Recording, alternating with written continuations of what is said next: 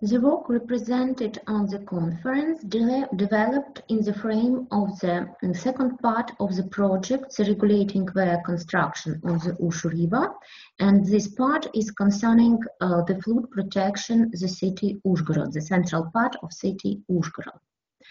In short, the problem. Floods in the Ush River are observed both in the summer and in the cold period several times a year. The highest flood occurred on the December 1957, and the extreme flood of the last 15 years was in November 1992, and this flood caused significant damage in the center of the Uzhgorod. So the aim of the work is to update hydrological calculations, to assess the flood risks in the central part of the city Uzhgorod, and to develop an environmentally friendly green flood mitigation measures. The hydrological of long-term observation were taken from the city of Uzhgorod gauging station, and flood of 1% and 10% probability were calculating using grapho-analytical method. A study area is the central part of the Uzhgorod city. The Ush River floodplain is limited on both sides by dikes covered with grass. These dikes are calculated for flood 1% probability, except the dike near the Bozdosh Park, which were built for the flood of 10% probability. There are 5 bridges in the territory of central part of Uzhgorod. During floods, the territory of Bozdosh Park and Botanic Garden flooded every 2-3 years. Hydraulic calculation of the flood level of the 1% probability were carried out using HECRAS software, a 1D flow model. The basis of the calculation is a digital model of the area in the form of cross-section and the section of bridges. The surface roughness data for the model were taken according to the analysis of land cover. The bottom of Ush River is covered with large stones and pebbles, dike with grass vegetation. The calibration of the model and determination of the calculated value of Manning coefficient took place according to the historical flood in 1992. Roughness data for the model were taken for the bottom and for the right and left banks covered with vegetation, separately for park territory and for stone retaining walls. The calculation showed that the flood flow of 1% probability passed free under the bridges. The suspension bridge has the lowest room, but it's enough to pass the flood. The central part of the city, from the gauging station to the Babyak bridge, on the right bank of the river are protected by dikes. The private houses upper the gauging station has concrete retaining wall in this part of the city and will not be flooded during the flood of 1% probability.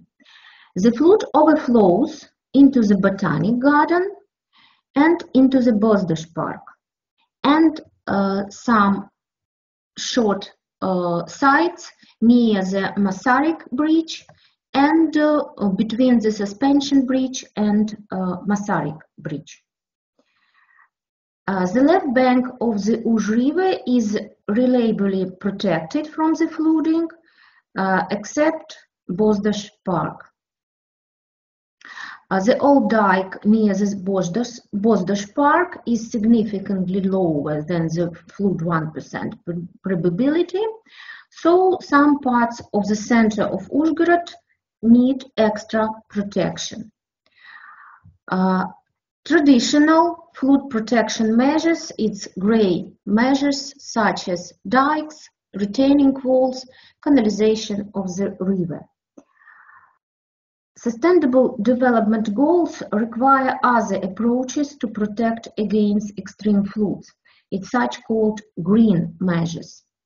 As green measures, as usual, proposed floodplain restoration, expansion of the room of the floodplain, increasing the roughness using vegetation, using the multi-thread channels, using dry and wet retention reservoirs, creating green zone to increase the time of rainwater runoff into the river, vertical vegetation, green facades, vegetation elements in the area tree and tree lines, artificial wetlands, permeable and semi-permeable grassed and concrete land covers.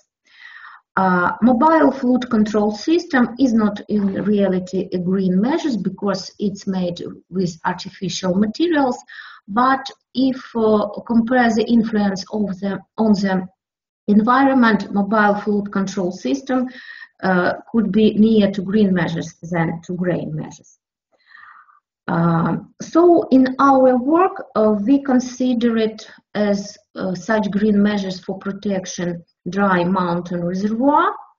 It is rather effective method to mitigation flood measures, but if we speak about especially Uzhgorod, that retention reservoir are located at the considerable distance from the city. That's why their influence on the levels of the water would be insignificant. After cleaning oxbow lakes and old riverbed, it is possible to retain a small volume of water of 170,000 of cubic meters on this territory during the flood.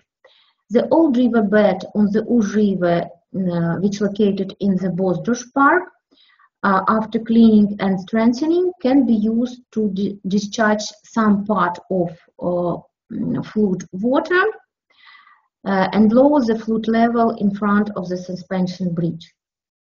To protect some part of the embankment, we propose to use mobile flood barriers that will allow not to narrow the floodplain in green zone, and it would be enough 1/2 of the meter for such sites. To protect some building in the Botanic Garden, we propose the same mobile flood barrier, but it should be the height of 2 meters.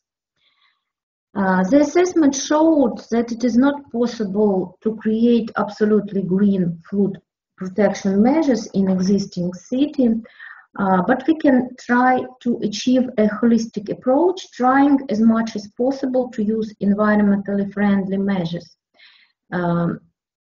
to suspend the conception of sustainable city. And I must say that it was the first part of this calculation. We just calculated 1% probability flood level in existing natural condition for modeling the work of the Oxbow Lake, old riverbed, and the future flap gates on this part of the river. We should simulate to the model in HICRAS to determine the influence of these structures on the flood levels. Thank you for your attention.